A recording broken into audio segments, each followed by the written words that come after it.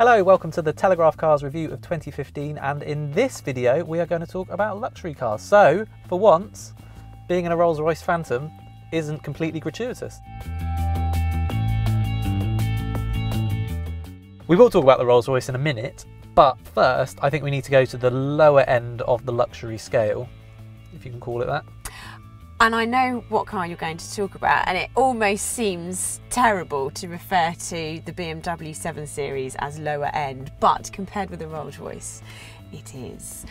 A feature which I really like about the 7 Series is the fact it can park itself, and it's not because I'm a bad parker, it's because as parking spaces seem to be getting smaller, you can just line the car up, get out, and you can have that much door clearance. You don't need to open the door. I think an S-Class still maybe more comfortable? An S-Class is still more comfortable, and if you are doing any driving of this vehicle yourself, then you would go for the BMW 7 Series. However, if you're going to be a passenger all the time and you will be chauffeured, it's got to be the S-Class. Yeah, I agree with that. I think the BMW is a sharper driver's car.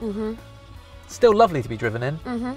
Not quite as lovely. Exactly. Neither are as luxurious as Rolls-Royce and Bentley. Yeah, but you have to go in one of these cars to really get what it's about, don't you? You do.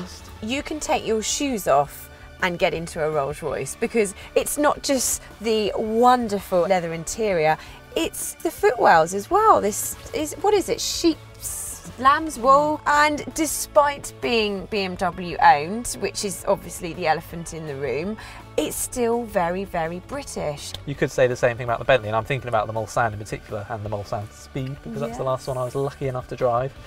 And I mean, sitting in the back here, I would say the Rolls-Royce feels slightly more of an event, but I mean, you're splitting hairs. So the Bentley, yes, it does drive marginally better as a driver. However, no road car really is going to compare to a racing car. So if you're going for all-out luxury and supreme comfort, it has to be the Rolls-Royce. The best luxury car in the world is a Rolls-Royce Phantom.